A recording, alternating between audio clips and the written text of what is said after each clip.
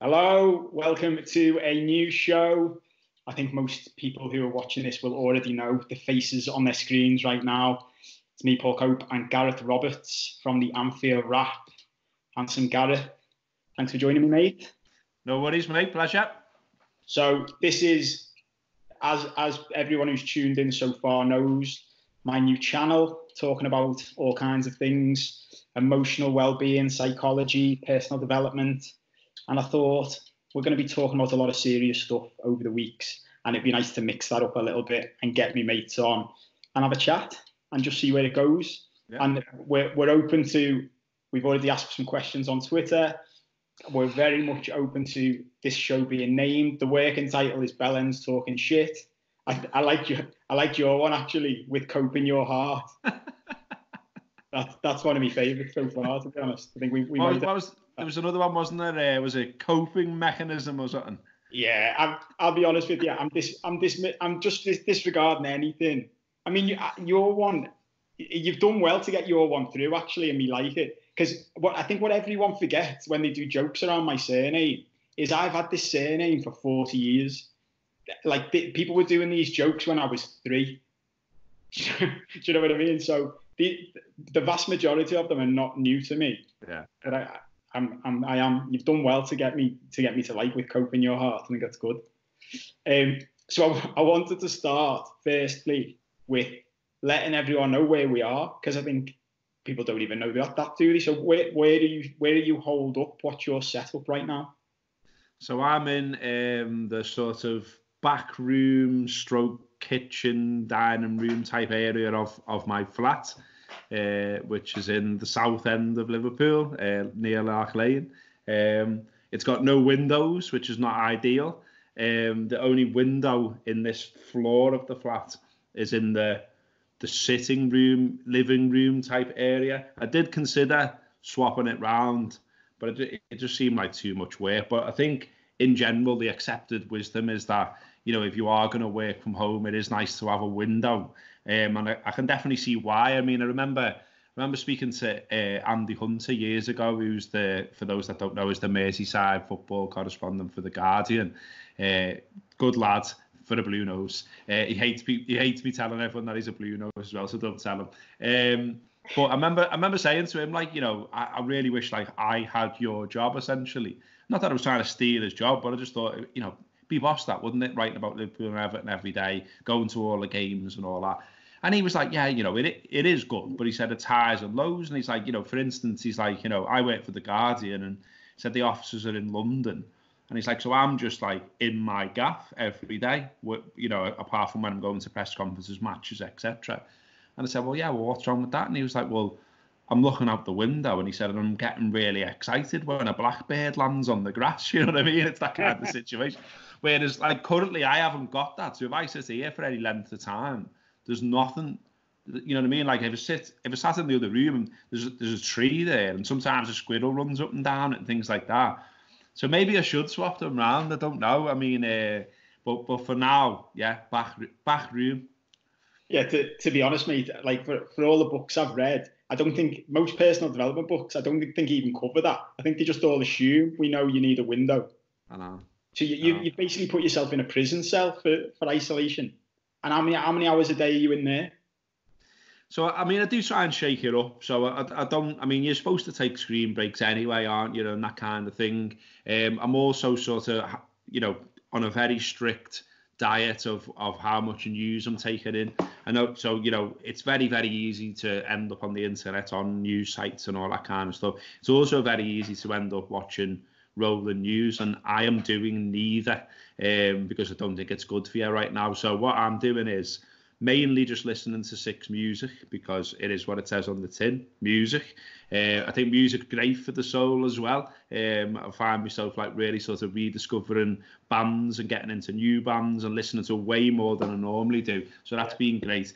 And yeah, on the news, I'm just doing like half an hour to an hour a day, and that's it. So I'm tending to do that sort of around about tea time. Like once I've made myself an evening meal, sit down with that and take a little bit in then. And you're not missing out on anything. I think, you know, there's this like, you know, I'm missing some, like, you know, you're really not, because it's always summed up the BBC, to be fair to the BBC, if you go on their news website, they will bullet point the main points at the top, and then it's up to you how much more you go in depth from there. And once you've read the bullet points, you're like, okay, I know where we're at. Turn it off and go and do something nice. So, yeah, I'm trying not to sit in here exclusively for too long. I'm making sure that I'm either doing a little bit of exercise or going for a walk or both. Although I think I went a bit too far on that score the other day, because for 2 days now, my calves are in absolute bulk. Like I'm walking like a granddad up and down the stairs. And I've had loads of baths to just try and ease the pain. Honestly, they're on fire. Like, I did like an all body workout thing for like 20-25 minutes, and it's absolutely ruined me legs. And who was you that with? You mentioned this the other day. Who was it with? Oh, hang on, I might have it up here. You haven't gone down the Joe Wicks route, have you? You gone with No, this fella is called. It's just a random one that I found on Google. He's good, to be fair. He's called Bully Juice, which is a bit of a mad name. But yeah, he's got a 20-minute full body workout there, no equipment, on YouTube. To be fair, it's had 500,000 views, that, and he only put it up in February. So the fella knows what he's doing, and it was like, I did it and I thought it's simple enough. It's not too hard. It's, you got a sweat on, you got a bit out of breath, but it wasn't like, oh my God, he's absolutely killed me here. But then my body told me otherwise a few hours later. So I'm obviously unfit. So I'm going to try and do something about that during this time. See, this is the bit they're not talking about, isn't it? When you've got the likes of Joe Wicks and this fella Bully Juice trying to get people to exercise, what they're not bearing in mind is that all the people who don't exercise, I factor myself in with that a lot of the time. If you overdo it, you're going to do yourself more harm than good. Yeah. And I mean, I've been going for a walk regularly, and obviously that's fine, and that's sort of like something your body's used to, and you feel good for it anyway. Going outside is good, obviously. But yeah, doing something that you don't normally do, obviously your body's like, whoa, what are you up to here? So I started off, I downloaded the Nike app, and I just did like a 10-minute workout off that, and it was good. And I think this is the thing as well. I think loads of people get put off doing things, and I sent you something before that I thought was really good, because they think it requires loads and loads of time or prep or commitment. Honestly, on the Nike app, it's free. It's dead easy, and you can scroll to do a workout. You can find one you like, and they've got 10-minute ones on there for beginners. And I just thought, well, that'll do me, because essentially I am a beginner. I mean, I've been to the gym in the past. I've been in shape in the past. I'm not going to the gym at the moment, and I'm not in shape, so I need to start at the start. So I started with a 10-minute one, and it was good, and I felt good for doing it. And I thought, okay, next day I'll do 20 minutes, and that's where it all went wrong. So I might wind myself back to the 10-minute one, and then I'll go back up to the 20, and I'll just see how we get on. But I've enjoyed doing it. I mean, it's goes without saying. I mean, there's loads written, said, and all the rest of it about the benefits of exercise. And I think right now we all need it, the little mental lift that you get from it. You get a little rush off doing a little workout, and you feel good as well. I mean, you only know that I did that 20-minute one because I was slightly late doing some content for the Anfield Wrap with you, because basically I thought, I was looking at the watch going, okay, I've got time to do that. I've got time to clean myself up afterwards, and then I can be in front of the screen ready to do this show. But I needed more time than I thought to actually just sit on the couch going, Jesus Christ. It feels like content, this, to me, mate. I think you're missing a trick. I've got Getting Fit with Gareth Roberts as a video series. You don't have to do it in the room with no windows, but I think people would lap this up.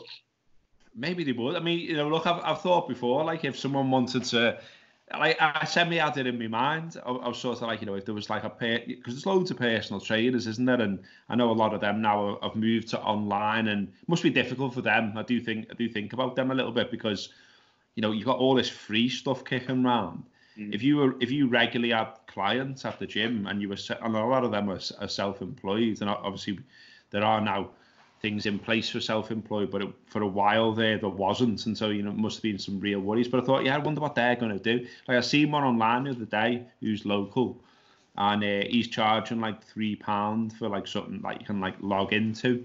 And I would presume, I would hope anyway, that his regular clients would still do that, because it's not just about working out in that circumstance. It's about the personal touch and the advice and seeing people that I presume you would see when you go in the gym and things like that. So I hope people like that are still getting supported. But I did think, I have thought about it being content before, because, you know, like you see stuff that personal trainers share anyway, you know, like of clients and transformations from, you know, this to this and all that kind of thing.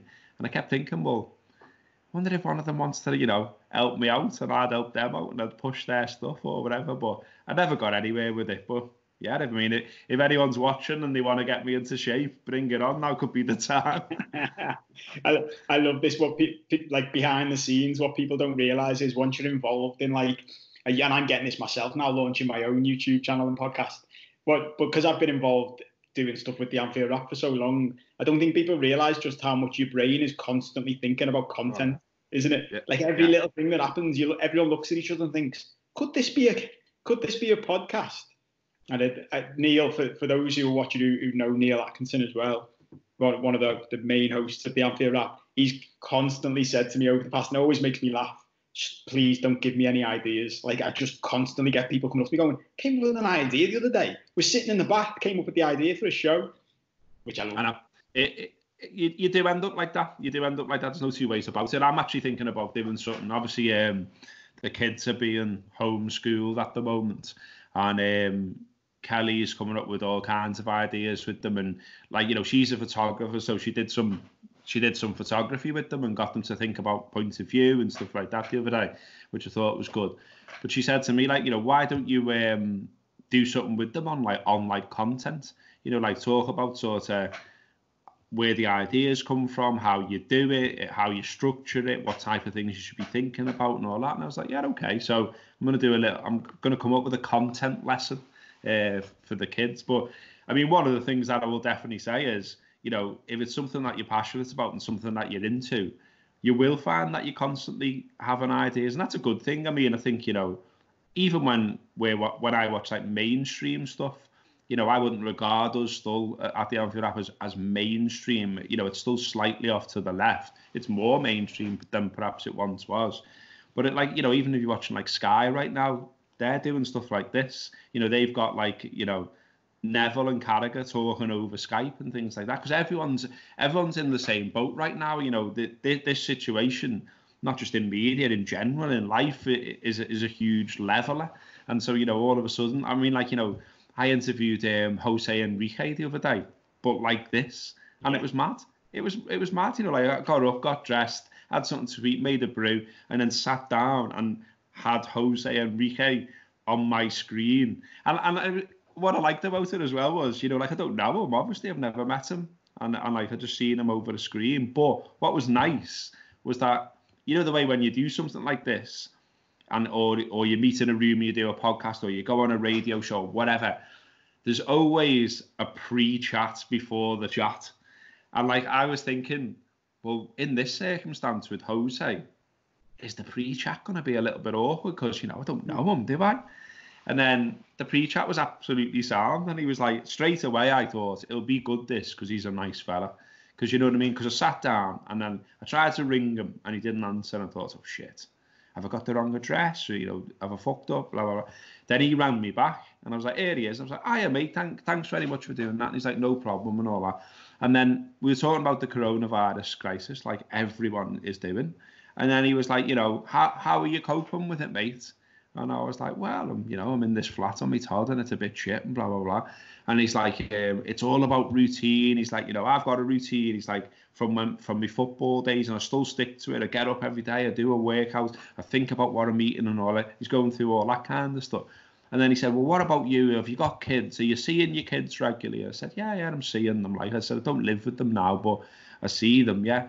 And he's like, well, don't worry, mate. You know, it'll pass. It's not always going to be like this. Stay positive and all this. And I was like, this is boss. A little pep talk of Jose Enrique. I mean, I could do with this every day. You know what I mean? Just bell him in the morning. Say, go on, Jose, get me going, lad. Let's go. Do you know what I mean?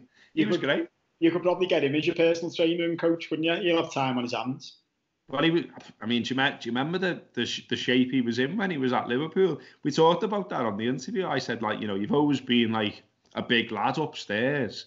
And I said, that sort of style you had, that sort of like bull through a china shops type style. I said, was that on purpose? Like, did you, where did that come from? Was it coached? Did you just develop it? And he said, no. He said, like you said, he said, I've always been known, I've always been conscious that like I'm strong. And that, so I played on that. I knew that. I knew I could brush people aside. I knew I could get in the box and like push a few people off. And I was like, it's good, that, isn't it? I mean, like, because you kind of think at the very, very, very top level of sport, everything will be really scientific, or I do anyway. And I always think, someone will have sat him down and said, you do this and you do that and you run there. But no, he just developed it because he knew it was quite hard. I love that. It's really interesting, and for anyone who's listening who's not an Anfield Wrap subscriber, those interviews I think are brilliant. Some of the best parts of it, the videos, it's worth having a look. But one of the things I love about doing this sort of stuff, and generally I think in life, most people, when we look at stuff that we've never been involved with, and this is when I talk to people about changing careers and starting up businesses and stuff, it can be intimidating to do stuff. Yeah. But once you're in behind the scenes, it's mad, isn't it? It's like the scene in The Wizard of Oz where you think it's this grand wizard, and all of a sudden you realise it's just little old fellas running stuff. I always remember when I went down to do Sky Sports News, the transfer deadline day for the Anfield Wrap, and that was one of my biggest ones because Sky Sports, like news centre down in London, is unreal. It's like a little country of its own. It's got restaurants and all that. And I used to work in London a long time ago for a big law firm, so sort of knew that type of setup. But even for me, it was impressive. It was like next level stuff. But I remember we're down there, and they had fan groups, like people from all different fan channels, all chatting, and you would just be there. And the lads running the day for Sky, like the fellas behind the scenes, they were literally making stuff up as they were going along. They were turning to us and going, right, we've got to do a 15-minute section, and we've got to start recording it in 20 minutes. Any ideas? And we were all looking at each other thinking, we're from like fan channels, like people just doing their own YouTube stuff, their own podcasts. And we're all like, well, we'll just make it up as we go along. But I bet your Sky is really organised and really professional. Absolutely not. Like there is not a obviously there's a wider grand plan, but on the day it was dead interesting to watch. Someone said to a mate of mine once ages ago, it was a senior lawyer in a law firm. My mate was like complaining about decisions that had been made. And he said to her, can I just stop you? I know you assume from your position that everything is thought through. So there must be like thinking and reasoning behind everything, and therefore you get annoyed. He went, I can promise you there's not that much thought going into any of it. It's just random, mad stuff. Yeah. And I was like, yeah, that makes a lot of sense. So much of it is. I mean, I used to work in journalism, and I ended up in some places that I wouldn't have expected to end up in. So, I ended up in the Daily Mirror in Canary Wharf. Did some work down there, and once upon a time, when I was reading the Mirror when I was like a teenager thinking about being a journalist, and I used to see that address and be like, wow, and what must it be like in there, and imagine being like Brian Reed and and all that kind of stuff. And it's the same thing, yeah. When you get in there, it's just desks, it's just people, it's ideas, it's a way of working. And yeah, it is really easy to build it up into something that it really isn't. To me, it's the same. I did some stuff for the BBC in Salford, and that's a similar situation to what it sounds like with Sky, and that it's unbelievable. The studios, there's all these like mad little pod areas where you can have meetings. There's little mini studios where you can go and do telephone calls. The canteen's huge, and there's the canteen for normal people like me when I was doing a shift there, and then there's like another canteen where there's like a chef producing like unbelievable stuff and all that, and that's obviously for like your stars who've got loads of money or whatever. But it's just mad. But also like even when you were talking, then I was thinking like so BBC Sport, one of BBC Sport's biggest hits, if you like, in terms of why people go to the website and what they read, is the gossip column. Yeah. And all the I mean, I've been there when the gossip column is being produced, and obviously all it is a lad sitting at a computer, looking to see what the headlines are. I think they get sent, like, the front pages and the back pages of papers and things like that anyway, because it obviously benefits the papers to be mentioned on the BBC. And it's just collating that and, putting the links in and, doing all the back end stuff that you wouldn't really think about, and then putting it out there. And it's like, that isn't complicated. That isn't beyond someone with, basic sports knowledge and, a good grasp of English, if you like. But you do, I think you do naturally sort of put things on pedestals, don't you? It's like, even like the structure of journalism, you start off on like a weekly newspaper or a free newspaper, and you look at people at the Echo and think, wow, wish I was in that newsroom, wish I worked there, wish I did that. Then you get in there and you're like, this is just the same. And then you're like, oh, wow, imagine working on a national. That would be unbelievable. What would that be like? And then you get on a national and, okay, you might get worked a bit harder. Standards might be a bit higher. You might have people who, won't accept certain, you might write copy that would be fine at the Echo, but when you write it for a national, they go, no, this isn't our style. We want it like this. We want it like that. But very soon you'll adapt to the culture. And most times you'll likely be fine if you've made it that far. If you're through the door in the first place, you got through the door for a reason. So, yeah, it's funny, isn't it? Sort of lifting the lid on it all. I always wondered that about, and we've had the pleasure of speaking to footballers through the Anfield Wrap, and obviously me and you speak to Steve Warnock regularly, and we've got the show we've got with him. And that's what I enjoy about that, getting them to sort of lift the lid on, we rarely put football on a pedestal, don't we, in this country in general. And then, like, when you speak to people who are in it, like, all right, they're well rewarded and all the rest of it, but it still just becomes a job. It still just becomes a group of lads who you see every day, who you work with. And you compete, it's elite sport, but also it's still a job. It's still a routine. It's still something you do it every day. And it's just funny, isn't it, how it works? Like, the stuff you don't see, you just naturally. I think it's funny now, with media, because, as I said before, all in the same boat. And, you see, like, on Channel 4, they're doing, like, a daily chat show from someone's house. And even, like, I got sent something before. It was really interesting. So some of the Sky News stuff, you'll see them, they've still got, like, a grand background, and they've still got the stuff going along the bottom. And it looks pretty much like what you're used to seeing. But there's an account on Twitter, which is basically the technicians behind Sky News. And right now, it's a fascinating read, because they're putting up on Twitter how they are doing that. And it's from the presenters' homes. And so, you're like, oh, why was that? So, like, there was one before, and it was like a telly mounted on the wall, but with, like, a picture of the White House or whatever on it. And then a stool, which the girl was sitting on in front of it. Then obviously the graphics are put on by someone else, and like, you've got lighting rigs and all that, but it's just in her bedroom. And it's like, it's mad.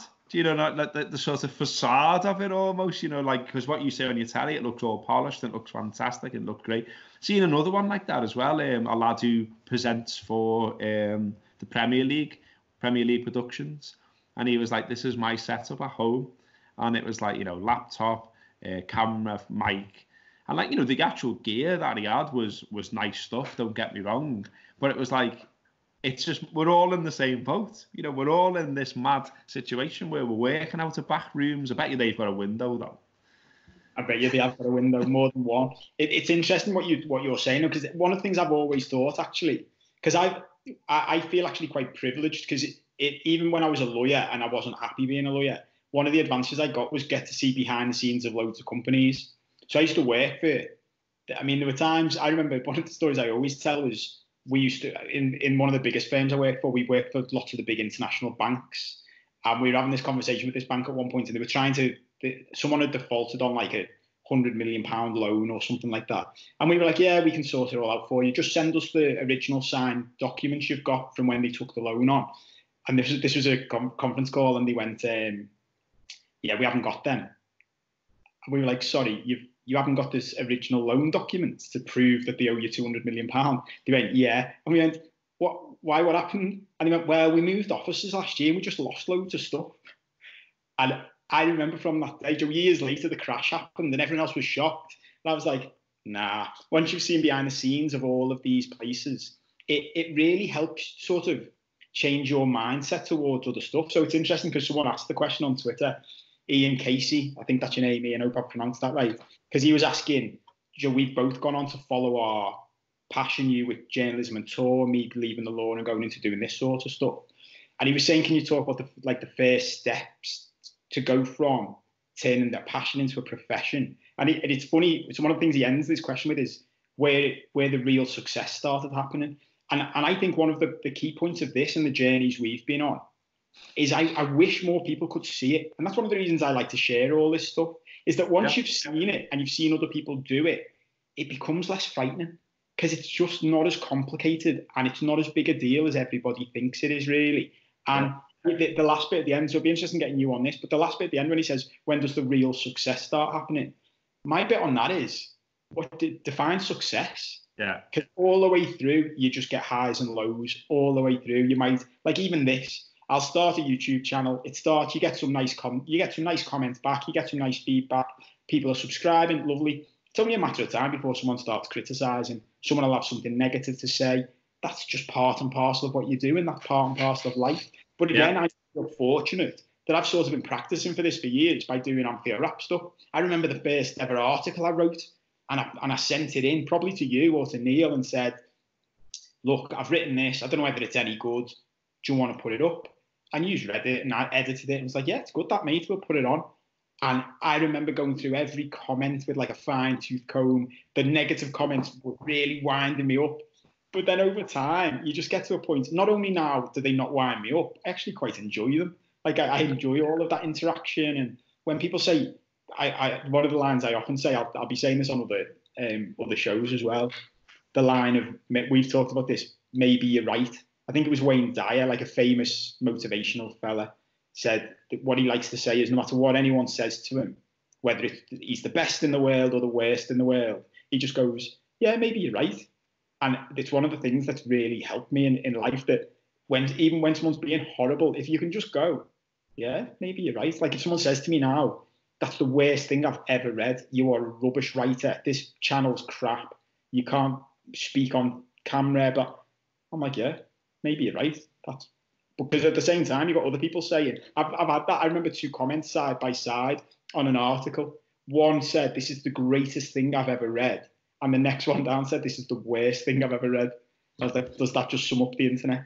Yeah, exactly. It does, doesn't it? I mean, on the sort of the wider career thing and sort of how it happens, and yeah, I mean, the success thing's interesting, isn't it? I mean, even that is like a mindset of its own. Like, you know, there's a wider obsession, I think, in society, this constant push that you should be aiming for something else. You should always be looking to climb some kind of ladder. You should always be trying to reach for some higher place. And, you know, I'm 43 now and I'm starting to reach a place now where I'm thinking that you know, there is no ladder and there is no higher place. And it's as simple as, if you're happy, well, you're happy, and that's it. And like, you know, for some people, happiness will come from working absolutely mad hours, you know, doing your head in over work or whatever. You know, some people like that challenge. Other people equally, you know, will be fine with bringing up kids or whatever it may be. You know, I think the judgment thing that is just around everything around in society is weird. And there's kind of like messages subliminally dripped in all the time that, you know, you need to be reaching out for something else. Like, you've done that for 5 years. Why have you done that? Why aren't you doing something else now? Well, what is it I should be doing? Why have I got to constantly reinvent myself? Why have I got to think of something else? Like, you know, with this, I mean, you know, with the Anfield Wrap's not down to just me by any stretch. You know, it's a group of people that worked hard. And even with the Anfield Wrap, as you say, we've had highs and lows. I mean, people might look in from the outside and say, oh, that's fantastic what you've done, and it's a real success. And in many ways, of course, it is. And there's not many, if any, podcast companies in the country that are doing quite what we're doing in the same way that we're doing it. I mean, there are other podcast companies now, but I think in terms of career, I mean, I actually used to, I don't know if I've ever told you this before, I used to want to be a solicitor when I was in school. Yeah. So and I remember, like, you know, it's hard, isn't it, to you know, go back 30 years and remember exactly what you were thinking. But I definitely said it, and I definitely did mean it. And I found things that I wrote it in books or whatever. But I remember I nearly got lashed out of school at one point because it was a bit of a divvy in school, like, I don't mind saying. And I remember there being like a bit of a meeting really, and it was like sort of my form teacher, my head of year, and the headmaster and my dad, and it was like, deciding whether I should be suspended and all that kind of thing, or even expelled maybe. And I remember saying in that meeting, like, oh, I want to be a solicitor, and they were like, what? And I was like, that's what I want. And they were like, why do you want to be that? And I was like, because it's solid work, it's a profession, it's well paid, it's well respected, that's what I want to go on to do. And they were like, well, you're not going about things the right way right now. Your effort and your application is poor in lessons, you've got a bad attitude, you're hanging around with the wrong people, all of those things. And they were absolutely right, by the way, in many of those respects. But I think the fact that I said solicitor at that stage to those people definitely helped me, because I didn't get lashed out. And almost like an opposite effect, in that a couple of those people sort of seemed to me to sort of keep an eye out for me and sort of say to me, listen, you can go somewhere if you want, but you need to want to go somewhere. And I remember in school, in secondary school, I actually made a fanzine as part of like an English project. I've still got it somewhere. It's called Any Spurs.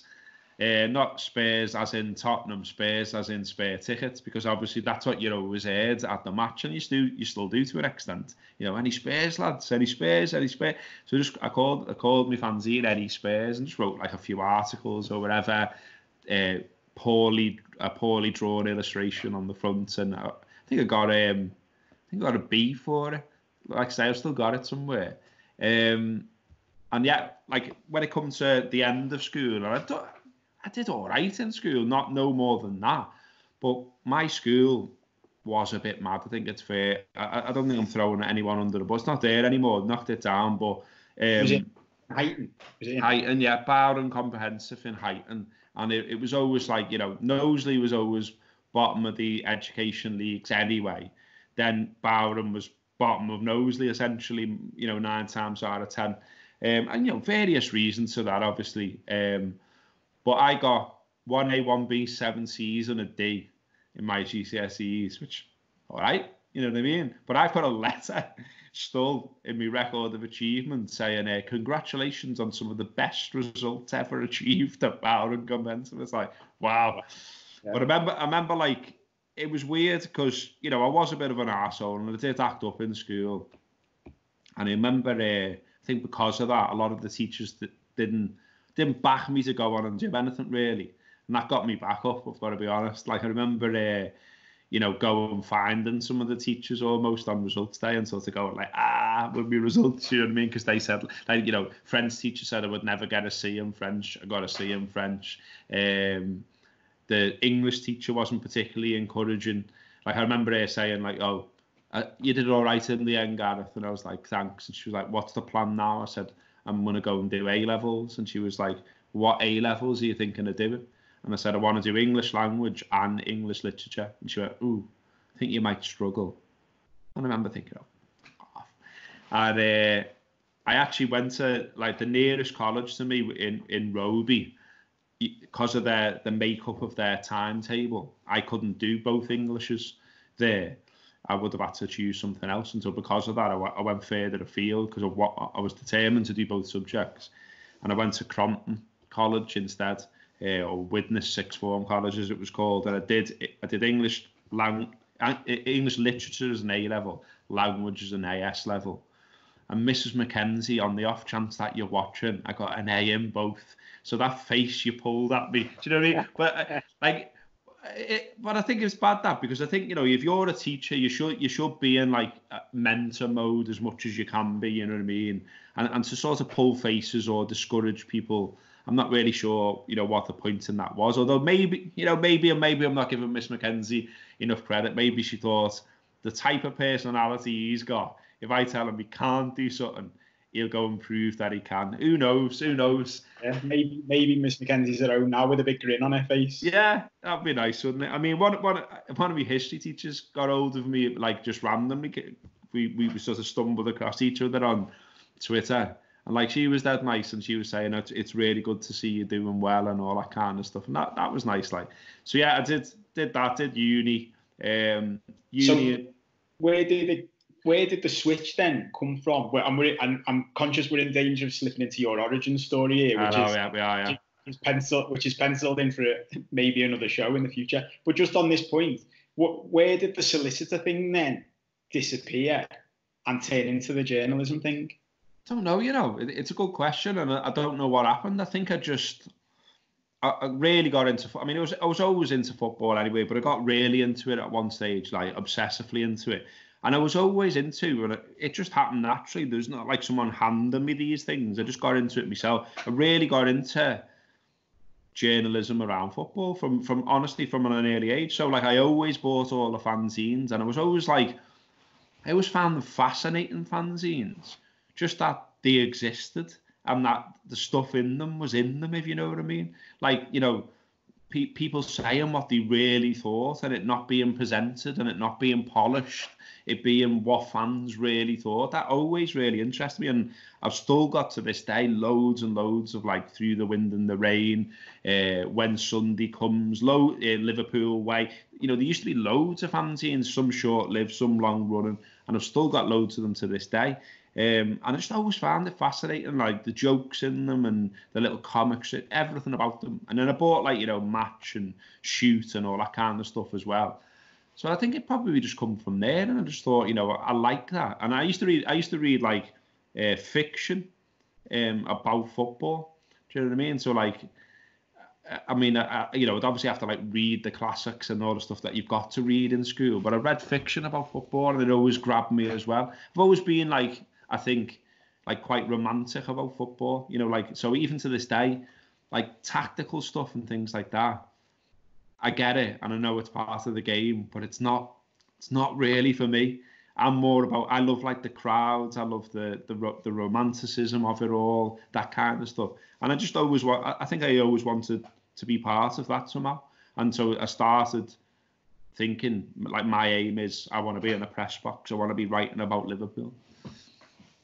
So how old were you when you were getting into when you were saying you're getting obsessed with fanzines, how old would that have been? Like 13, 14 in particular, around then. Because remember as well, like, they were really successful at the time, and you used to be able to buy some of them in the newsagents.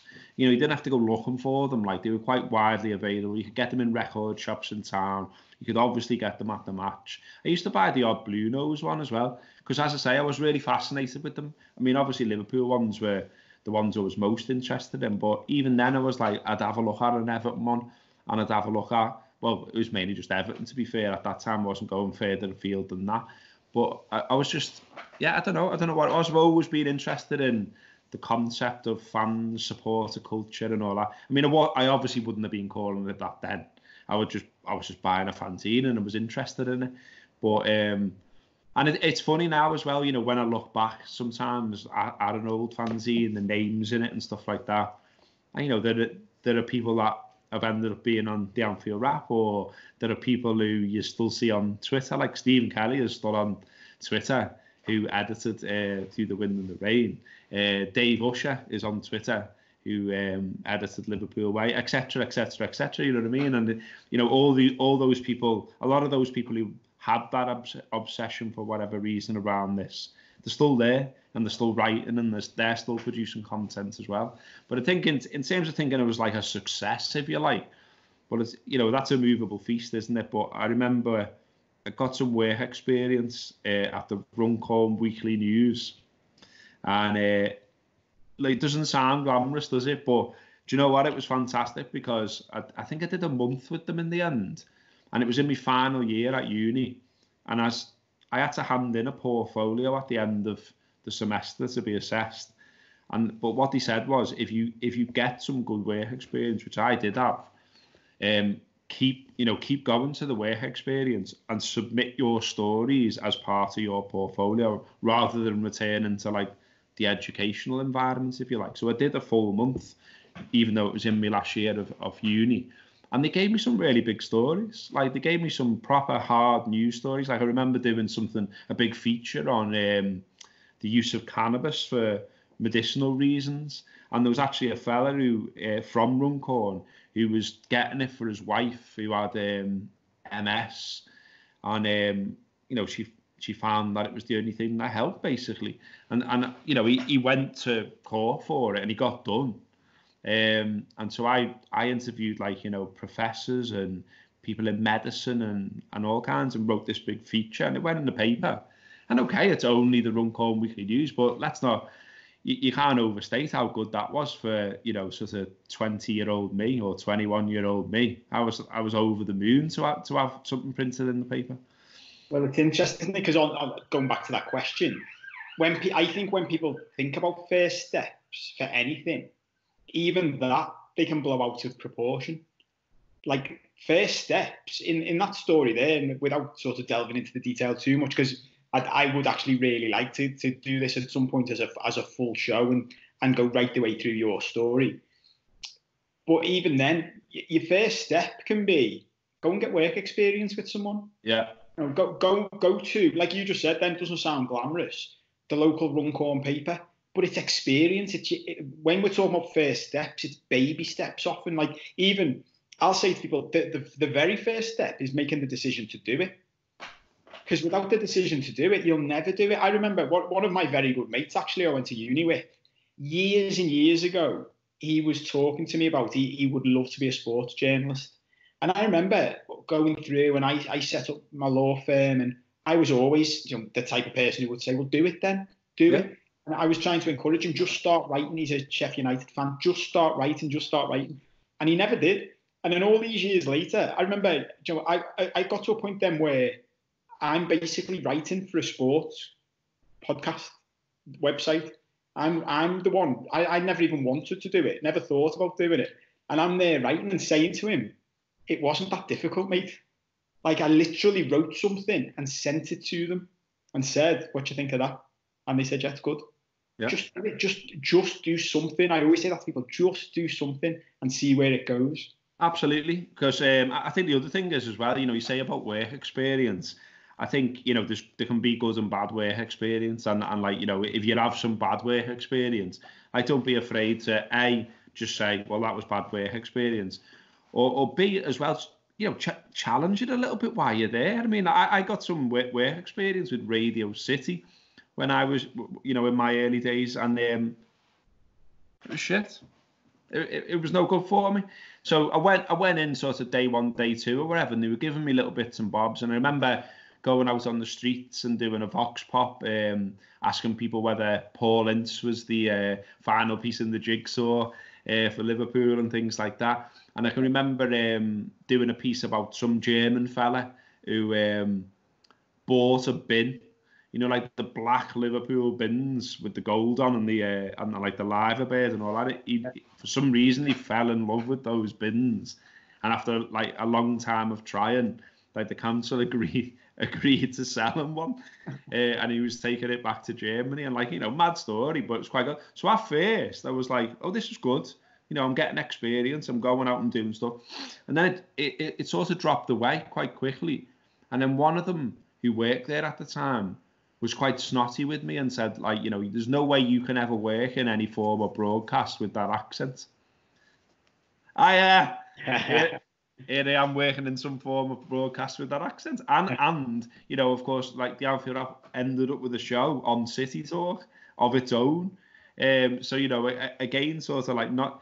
And I remember saying to them in the end, I think I was down for a certain time period, and I said to, like, a couple of them were, it wasn't across the board, they were all crap. It was just, a couple of, it was fair to say there was different attitudes towards the person on work experience from different people at that time. Some dead helpful, some not so.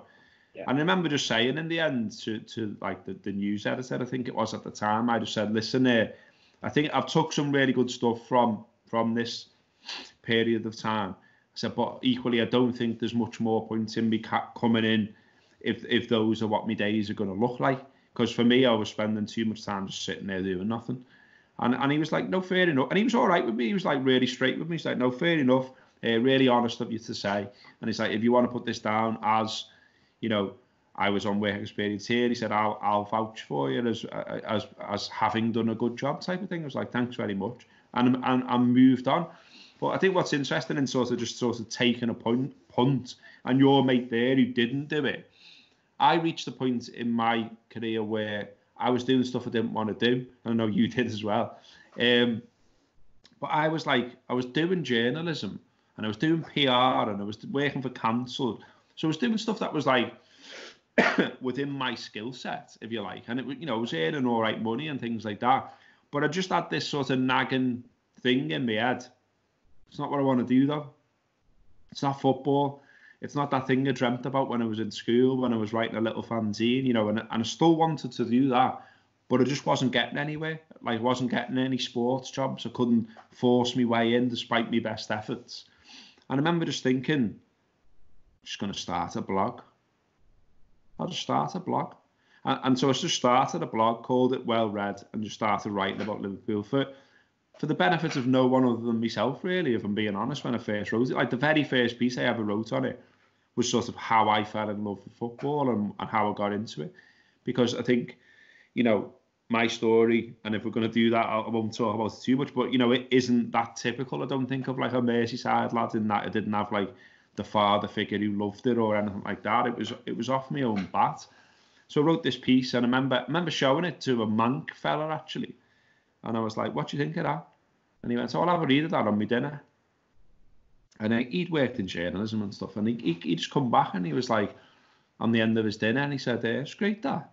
And he's like, it's funny, isn't it? How you can take to something so quickly if you're passionate about it. That was what he said to me at the time. And I was like, is that what you thought? And he went, that's great. I said, honestly. And he said, it was a great read. And he said, keep going, keep doing it. And then, like, it sort of just went like mushroom with no, like, not loads of effort on my behalf. I just kept regularly posting to it, and more people got onto it. And then people were sharing it on forums and things like that. And then, that eventually become a fanzine. And then, and then we did the Anfield Wrap. The people I know on the reason I had a conversation with Andy Heaton about the Anfield Wrap and about the idea of doing a podcast all those years back was because he knew me because of Well Read. Mm. So, like, without me taking the punt on writing that first blog post, we wouldn't be here now having this conversation. And then when the Anfield Wrap sort of was getting somewhere and was, going well, I think certainly a marker of success was when it was time to take a risk, really, and quit a full-time job at the Mirror, which a lot of people would look at and say, well, that's great. But I quit that, and I was like, right, let's go all in on the Anfield Wrap. And, I was one of the first to take the plunge and say, okay, let's go and do it. And I remember a lot of people saying to me, are you sure? Are you sure? Like, people in journalism, like good people as well, not like just being negative, but just being like, are you sure you want to walk away from this? Because this is like regular income. You're on a national newspaper. It could lead somewhere else for you. If you walk away, you try this and it doesn't work, are you sure you can get back again? And I was like, well, I'll never know if I don't try. Do you know what I mean? And at that, what you talked about before about when you're like, how things look from the outside and the reality of them. So, okay, to you, to whoever, they might be going, oh, you work for the Mirror, like national newspaper. Wow, that must have been fantastic. Yeah, but when I was on the early shift and I had to be in Oldham for 7 a.m, wasn't that good, Yeah.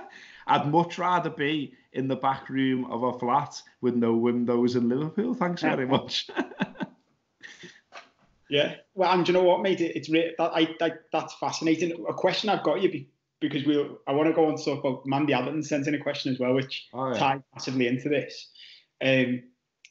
But an interesting question on that point was, how sure were you? Like, if you had to rank it from a scale of 0 being you weren't sure at all, to 10 being you were absolutely sure it was the right thing to do, how sure were you at the time? On taking the plunge full time with the Anfield Wrap? Yeah. I was certain that it was the right thing to do. Not just on, like, I wasn't certain in terms of it's definitely 100% going to be a success and it's going to reach where we are now with it. I think most of us have been honest along those lines and said it's gone way beyond what we ever thought it could get to. What I did think though was that it was capable of sustaining a full-time living for a few of us. I thought that. But I just, I have no ideas what kind of numbers it was going to do long term and things like that. But what I did think as well was, and it did play into it, I just thought, well, look, I think I could get back to the likes of the Mirror if I needed to. I think, and I wasn't enjoying it. Like I say, there was other aspects to it. It wasn't just getting up dead early in the morning to be an Oldham.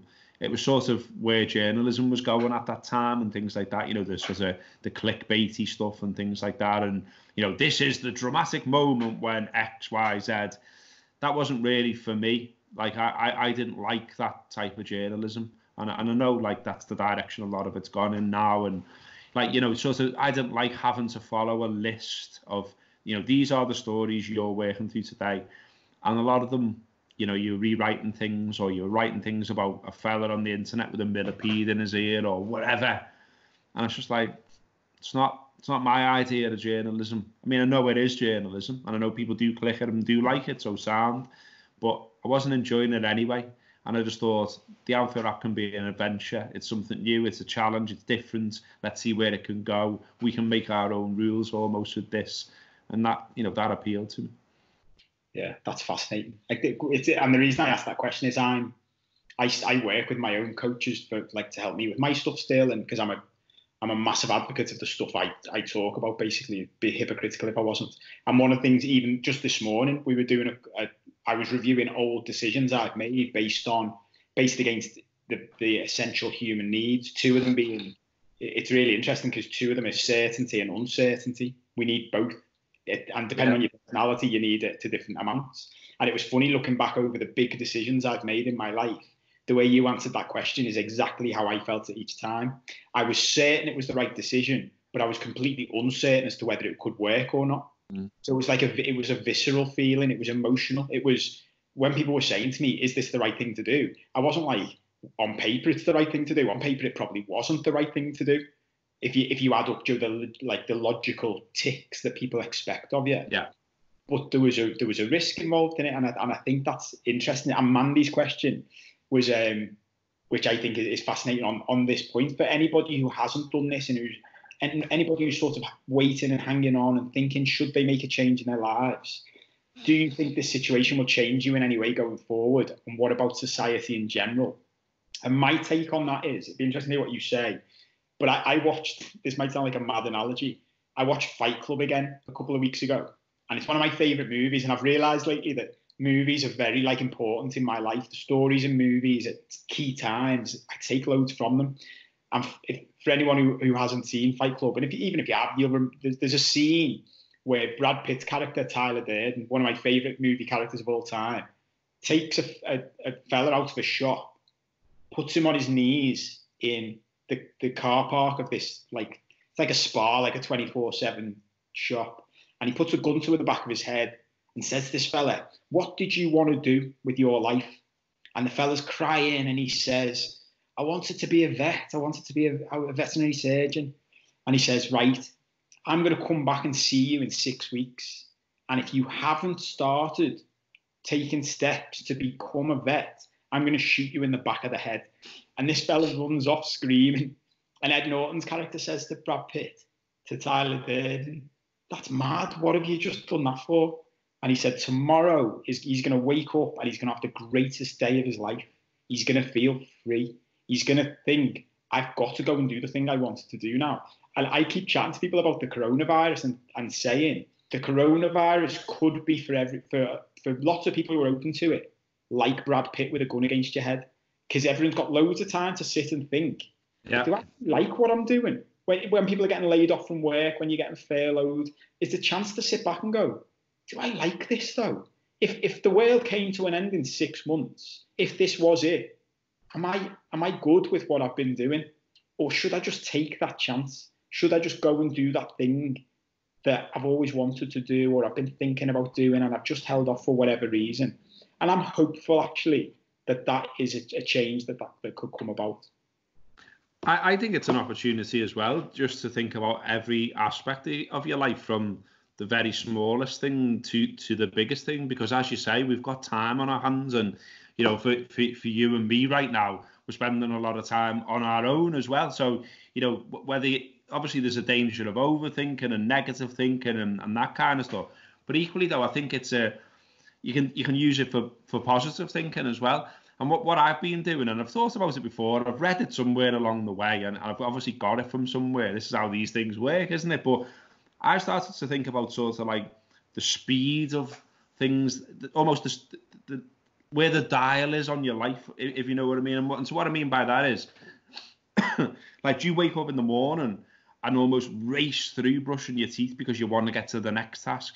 Do you make something shit for your tea because you want your tea out the way for some other task that you think might be important? And what I've been doing is just slowing down on everything, even from brushing my teeth. I've just gone like, why am I racing through brushing my teeth? Just brush your teeth. Just brush your teeth at a slow pace. There's no need. It's not a race. And like with me tea as well, it's like, yeah, I could throw something in the oven for 20 minutes and it'll be done after 20 minutes, and then I can race through it and I can wash the dishes and done, and then there's some imaginary task that's dead important. But eating's like a really basic need. Like, you've got to eat. So why not enjoy the eating and enjoy the cooking process and make something that is healthy, is nice, and that you take some kind of enjoyment out of making? So, this is only just over the last few days. I've just been making a little bit more effort. No, I'm not turning into Gordon Ramsay overnight, but, cooking fresh things and just, avoiding stuff that's in the freezer a bit more and things like that. And you do 100% feel better for it. You get a little sense of achievement that you bothered to make those things. It's actually nice when you're eating it. It's not just bland. It's not cardboardy. You're not ticking a box going, yes, I have had a meal. So things like that as well. I know people will definitely think about bigger picture things, about relationships, about careers, about things like that. But I think, as I say, it's a time maybe to think about really little things as well. Even the news thing. Like, I'm really glad that I'm only consuming half an hour or so of news a day, because I know for a fact that if I sat here watching rolling news or continually clicking onto BBC News to see what the latest was, that would be really bad for me. But I'm glad that I've managed to find a place now where I know that would be really bad for me, and so I'm not getting involved in it. Half an hour is absolutely fine. And so it's maybe a time to break old habits that are bad habits, find new ones that are good ones, and then hopefully when you return to normal life, as everyone keeps calling it, you can take some of those new habits with you. I mean, the thing that I sent you before, which was about, everyone saying, oh, I haven't got time to work out. And yet if you worked out for 5 minutes, well, you just worked out. And, like, I haven't got time to read. Well, if you read for 5 minutes, you've read. Do you know what I mean? I haven't got time to write for 5 minutes, you've written, etc., etc., etc. And that's from James Clear, who I think I've mentioned to you before, but he's really good. Like, his book's about habit, and it's a really good book. But what I really like as well is there's an email you can sign up for, comes every Thursday, and it's really like the smallest points ever. He just sends you 3 points, and each one is basically a sentence or so, but they make you think. And it just drops in your inbox every Thursday. You read it and go, yeah, I like that. Or you might think nothing of it, or it might pass you by. But, even if it's like a hit rate of sort of 5 in 10 or whatever, they're just useful little reminders and just useful little things where you can, that gets something positive going in your head. So that 5-minute thing that I sent to you, that was from his email today. It's Thursday today. That's where I got it from. So it's that kind of stuff. And then it just, it's like me, like I've got these things that are always wearing around my head. Like, I've got a banjo. I got it for my birthday a few years ago, and I want to be able to play it, but I never have a go of it. But now I've got it in my head going, well, what if I just picked it up for 5 minutes? Yeah. I can definitely pick it up for 5 minutes, can't I? Yeah. And then I'm starting to build a new habit, aren't I? And, I've got a guitar the other side of this screen looking at me. Again, I haven't picked that up for ages. And it's just laziness as well, because I think, it'll need tuning that. Do you know what I mean? I can't just pick it up and play a chord. It'll need tuning first. So, how long is it going to take to tune? Do you know what I mean? Like, sort of getting onto those little mental traps, I think, of why you put things off. I think, now is a perfect time to be thinking about stuff like that, but not beating yourself up over it. Just having a think, but a positive think about it. I think one other one as well, which I am doing, and again, I've took this from a book somewhere, but a good one I think is just being nice to yourself. I mean, I know I was watching some of your content on your site before, and you were touching on some of this about what you actually think of yourself and your own image of yourself. And without getting into that, because that is obviously quite deep, this is not deep. This is just simply things like, if you like getting a bath and a bath makes you feel good, get a bath. Why can't you have a bath? Do you know what I mean? Things like that. And like, if you love spaghetti bolognese, but not out of a tin, made from fresh, make it. Yeah. And just sort of build those things in. A thing, maybe not every day, but just a thing that makes you feel good. Because I think you can get into traps of, like, if you've got kids, always thinking about the kids. Of course you think about the kids. Of course you love the kids. But have you ended up in a place where you're always thinking about them? Work's important, but are you always thinking about work? Like, and trying to find a balance and including in that balance something you're into, something that makes you feel good, something that's nice for you. I think there's loads of people that never do that. And I read that in a book, and I remember thinking, that's brilliant, that. Just, like, if you're feeling down, if you're feeling anxious, whatever, do something that makes you feel nice, that you like, and don't feel guilty for it. Just do it. Yeah, I love all that stuff, mate.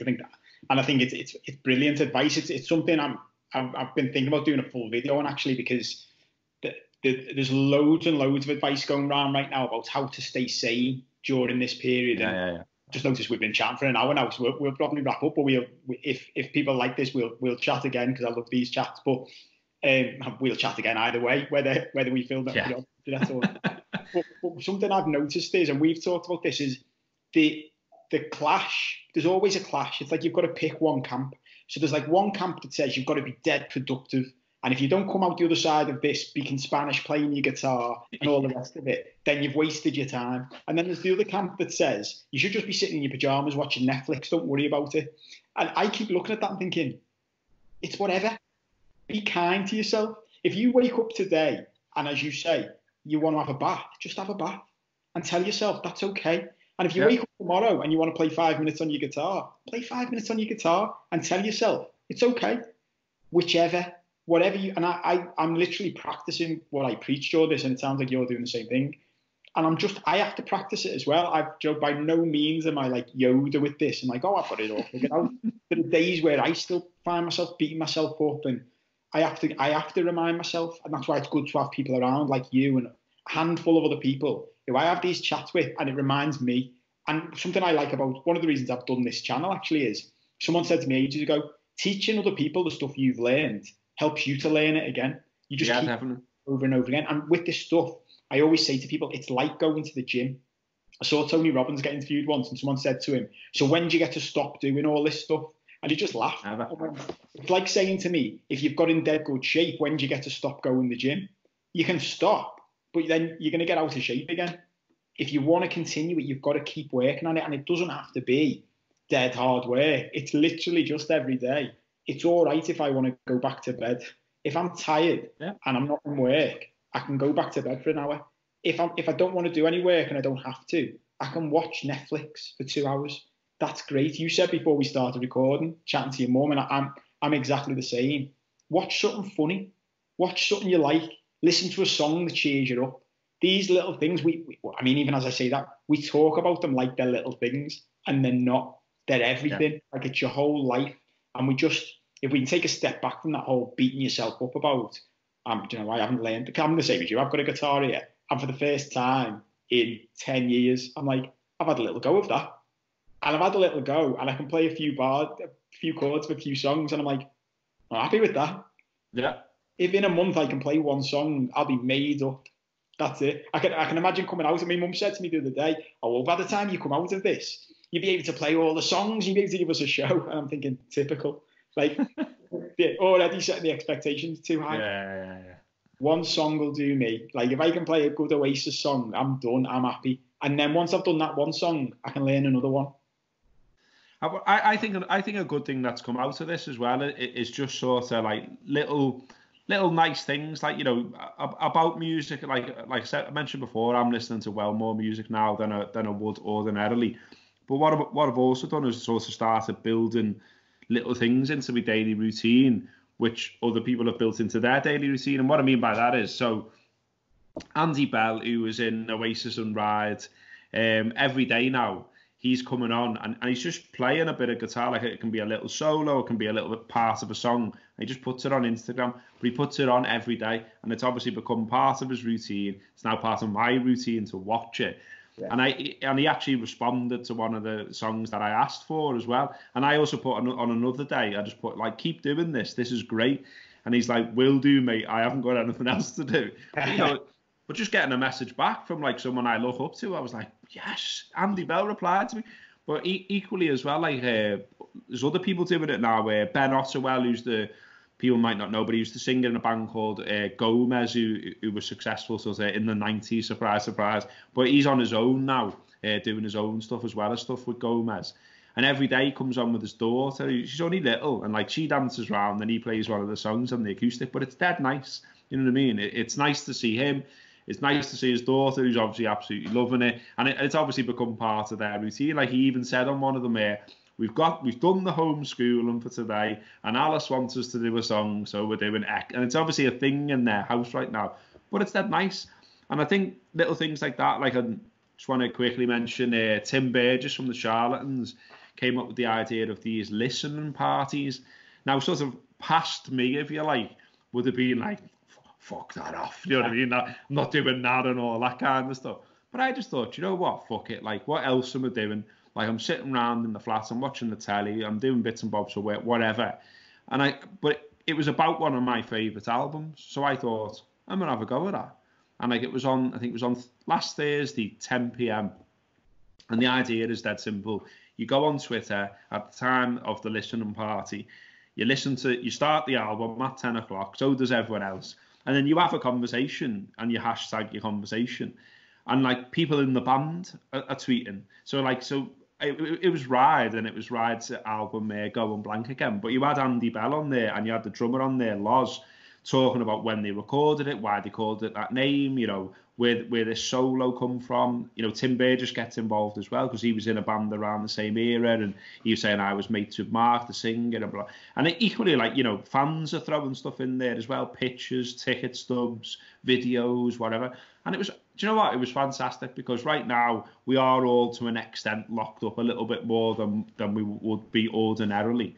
And it gave you that community sense of being part of something. Do you know what I mean? And it was really nice, and it was really good, and it was really positive. So all those little things that have come out of it have been really good. And I hope stuff like that continues. I think I told you as well about I had a drink with my mates over Zoom. And I'd never done that before. And like, I'd sort of semi-suggested it a few weeks ago, and it never got much traction. And then one of the other lads properly picked up the baton, to be fair to him, and said, right, I've looked into this. All download Zoom, and 8:30 on Friday, get round your computer, your laptop, your tablet, whatever it may be, get yourself a drink, and we're all going to have a chat like this with a drink. And there was a few cynics about the idea and all that, but we did it. 8 of us were on there, and we ended up like speaking till like midnight. And you know, got through some ale as well. But you know what? It was great, because you know, we can't go to the pub right now. We can't socialise in all the normal ways. We can't go to football. But we had to go at this, and it was great as well, because like, you know, 2 of my really good mates, one lives in Norwich and one lives near Valencia. So obviously I don't see them face to face much anyway. And there they were, you know, on my screen. You know, and even just things like stupid jokes, facial expressions, impressions of, you know, things that, you know, that they can do. Like we were talking about Phone Jacker. One of the lads does an impression of you know, George off Phone Jacker and things like that. Just daft things that you would do in the pub if you were with them. because you're getting that face-to-face interaction, they're there. It was really good. And by the end of it, the lads who live far away were like, whatever happens now with coronavirus and all the rest of it, when we do return the other side of it, can we still do these? Because this is great. So, you know, I think little things like that, it's making you, or it's making me anyway, sort of appreciate what you've got and appreciate how important certain people are in your life. Lovely, that, mate. Feels like a nice place to end. We've done an hour and 10 minutes of chatting shit to each other. Boss, I enjoyed it. Yeah, me too. Thanks for joining me. Thank you for tuning in. Let us know whether you enjoyed it, whether you want more of it, whether you've got any feedback, good or bad, any other questions you want us to answer. I know we only got through a couple because we are good at chatting shit to each other, it turns out, which I think we already knew. Yeah. But that's it, yeah. Thanks for tuning in. We will be back again soon.